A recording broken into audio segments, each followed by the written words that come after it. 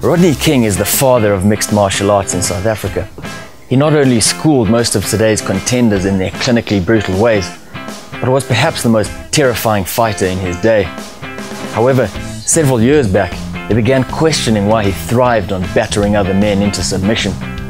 He turned away from the scene and became a vocal counterculture to the movement he helped establish. It's hard to pinpoint exactly where that happened. And I think I need to also be clear here. In principle, I don't have a problem with mixed martial arts. If we have to break it down, what is mixed martial arts?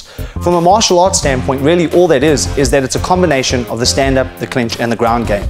And what it is, it's a one-on-one kind of altercation or fight, and some people call it a sport against another person. So it's one-on-one, basically, using all three games. That's nothing new. That's been around since the Greek times. Rodney's main problem with the fight game is the type of people it attracts and, to some extent, creates. Where my issue lies with it is that I really think that there's a crisis in masculinity, and I think this is part of the draw towards mixed martial arts. And what you find is you tend to find that in the demographics are 16 to 26 are the main people that get involved in mixed martial arts. And I think a lot of the old structures that were in place that kind of helped young men define their masculinity are no longer available in the 21st century. That's kind of disappeared for a lot of guys. And I think that's part of the attraction in mixed martial arts, is that it allows them to feel some kind of presence as a man from a physical standpoint. And you know, no matter how much society tries to fight this, that all men want to feel physically in control of themselves and their bodies, and mixed martial arts offers them an avenue for that. I mean, it's the one place where you can get tough, where you can become rugged, and it is the one place where other men will fear you. Rodney worries about the long-term consequences of guys living in fight mode for extended periods while preparing for a bout in the cage. You know, just going into that mindset every single night of being aggressive and getting to that point where you have to get really aggressive inside in order to do the business, how does that affect society and relationships and the culture that we live in? Nobody's talking about that. It's almost like it's taboo, like you shouldn't be talking about that stuff. And one of the things that I've always felt about any subject is that we got to look at both sides here. Of course, there's the positive side. I really believe that there's a positive side to MMA if it's directed and processed properly. But we also need to look at the negative side, because unless we're looking at the negative side, how can we put, you know, measures in place that will allow guys to work through this constructively and creatively and not just self-destruct? And we hear examples of MMA guys self-destructing all the time now, and it happens, and it's a fact. And I mean, nobody wants to talk about the drug scene in mixed martial arts in South Africa.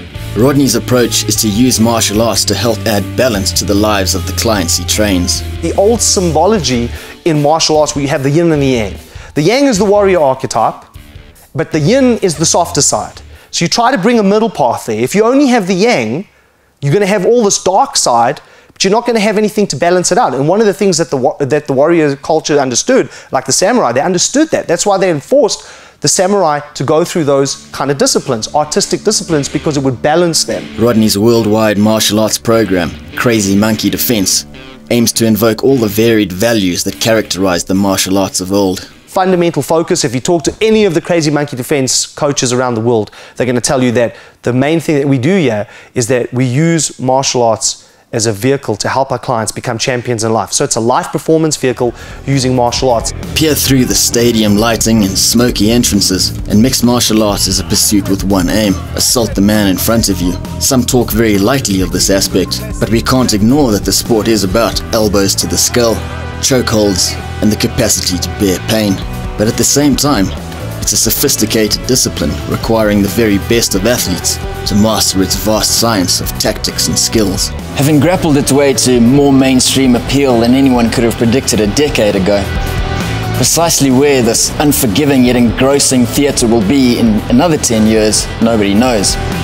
Certainly in the US, pay-per-view ratings have already begun overtaking all-American pastimes like football and boxing.